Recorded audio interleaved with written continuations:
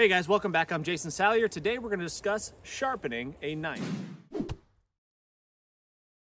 There's going to come a time, regardless of what your knife is made out of, however high quality the steel may be, eventually it's going to need some touching up. And I'm going to show you the way that I do it. It's very, very simple. And this is my favorite sharpening stone right here. This is from Fall Kniving. I want to say it's like a DC1, something like that. Don't quote me on that, but I want to say that's what it's called. But basically, it's got a diamond side, and then it's got a ceramic side. This is going to remove some material to help sharpen your knife, and then this side here is going to polish it and hone it to a razor sharp edge. This is by far my favorite sharpener, and this honestly is really the only thing that I use. I use this on all my knives. I use it on axes. Obviously, if I get like a ding in an axe or something like that, I'll take a file to it, but for the most part, I use this on everything. This is all you will ever really need. And I'll show you my method, my technique of doing it.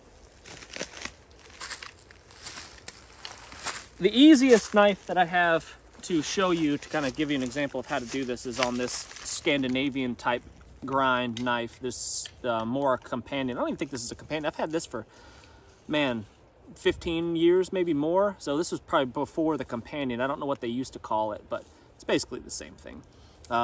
It's a stainless steel version of it because I'm going to be in some saltwater activities. And as you know, carbon steel and saltwater don't go very well together. But anywho, so sharpening, what I want to do is just, I want to match the angle of the grind to my stone. And what you can do is, if you get really close here, make sure we get focused in on that. You want to be in a really well-lit area. Outside is almost always the best place to sharpen a knife, so you can really see when the blade edge itself comes in contact with the stone, because what you can see there is a space between the cutting edge and the stone, because I've got the knife laying flat on it. But when I rotate, roll it, you can see a point where the blade edge, the actual cutting edge, meets the stone. And that is the angle that I want to maintain. It doesn't have to be a Scandinavian knife to do that. Every knife is going to be sharpened essentially the same way. You just got to make sure that you close up that space and maintain that angle while you're sharpening the knife.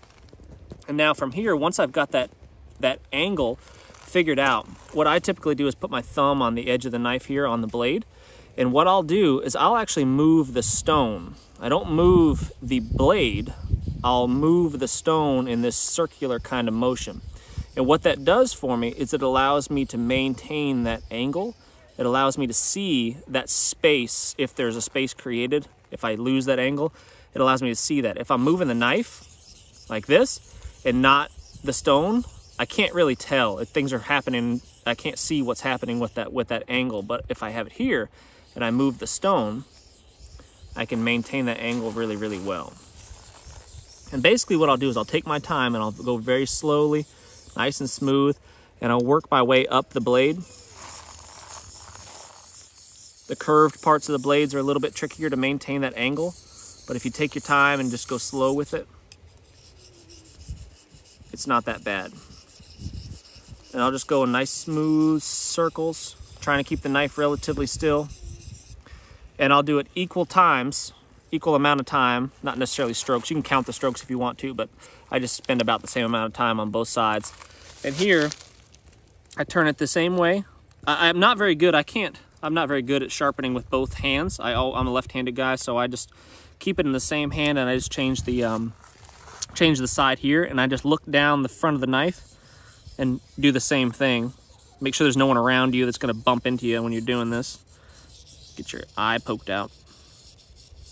But I just move the stone, nice and smooth, making sure the angle stays the same. And then once I feel like I've gotten any nicks or burrs or anything like that off of my blade edge, I'll probably spend, well, depending on how dull the knife is, obviously. If you keep your knife relatively sharp, it won't take you very long to do. But if you've got it pretty dull, you hit something hard, a piece of metal or something like that, or a rock, you might just spend a few more minutes on it. But you can look down that edge and you can see really any like nick or ding in the cutting edge is going to stand out. I don't know if you can see it on camera, but I can see it. There's a couple little spots right here, and there's one little spot right here that I can see needs a little bit of attention. I mean, it's functionally sharp as is, But if I spent a little bit more time on it, I could get it perfect if I was so inclined to do so. But once I've got all those nicks and imperfections out of the cutting edge, what I'll do is I'll take it over to the ceramic side and I'll do exactly the same thing, and I'll polish that edge. I'll polish that edge to a shine, and that is going to give me that razor sharp finish. And there's one thing that I do towards the end, after I've polished this angle, this bevel, from top to bottom, and I get it good and shiny the way I want. You can see the parts that I haven't, have been polished, as opposed to the parts that I've hit with the just the diamond side. It's got a more dull, abrasive look to it. So you can kind of check and make sure you're doing everything correctly just by looking at the polish. But once I've got that done, and I feel like I've got a pretty good edge, what I do to test it is I just take my thumbnail. I do a couple different things actually.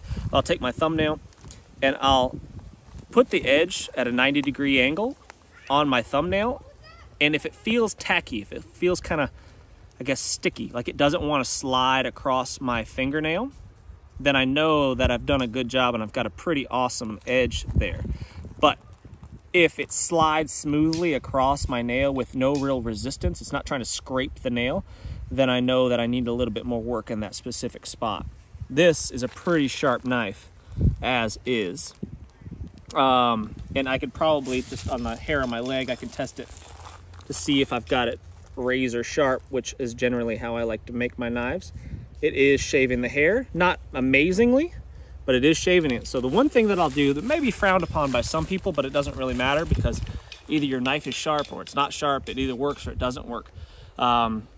Since I've maintained that angle of this Scandi grind as I've been polishing my knife, what I'll do as I get towards the end, the last few strokes, what I'll do is I'll take the knife and I'll go just a little bit beyond that Scandi grind. And I'm not removing any material because I'm using that ceramic side. So don't get in a hissy fit saying that I'm changing the angle and changing the grind angle. It's not truly a Scandinavian grind anymore. That's not happening. All I'm doing is I turn it just past what that Scandinavian grind, that factory grind. I turn it just past it and I'll do a few strokes just to kind of straighten out those any burrs that might have been left from the sharpening process. I'll just very light. I'm not pushing hard at all. I'm not removing any metal. All I'm doing is just kind of trying to align all of those little tiny microscopic burrs on the edge of my knife and get it lined up so it gets to a razor's edge. And what you'll see after I do this, just a few, no pressure, I'm not pushing on this at all, just very gently. Maybe 5 swipes on each side, a couple times, maybe 10 total. You'll see that now after I've done that, it is like really sharp. And that's all I did, was change that angle just a little bit and just straighten out those microscopic little burrs on the edge of my knife. And now this thing is a razor and it's really, really sharp. My wife pointed out the scar on my leg from a really, really sharp axe. It's not from that knife. Not from this knife, no. No, that was a bad one. Anyway, now, if you're uncomfortable holding a stone in your hand like this and working it, for understandably that you feel like you might cut your fingers, not a big deal. What you can do is, if you're in the field, you can use a log like this. I've done this before. Usually I just put it in my hand, but what I'll do is I'll put it on the log and I'll mark the edge of my stone. Mark the edge of my stone like that. And then I'll just flatten out a spot. A baton would actually work good for this. Let me grab one. So what I'll do is I'll just take my baton here and chisel myself out a flat spot.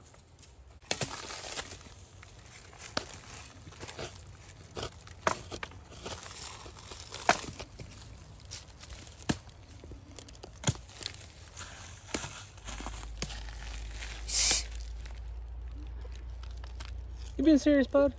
Come on. Of all the places that you could whack stuff, this is where you're doing it? Well, buddy, go whack something else. Shoot. Anywhere else would be fine, honestly.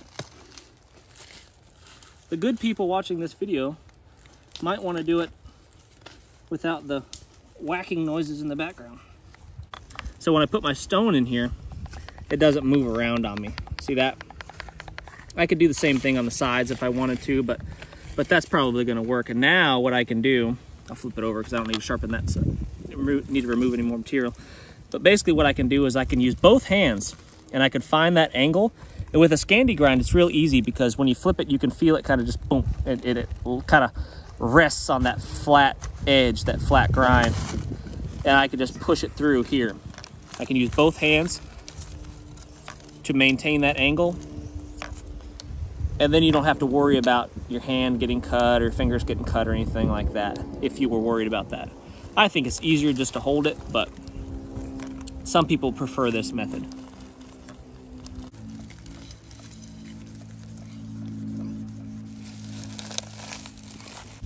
The key with just like with anything else, patience is the key here. Not trying to do too much too fast. Just taking your time until you get the desired result, which is a razor sharp knife like this.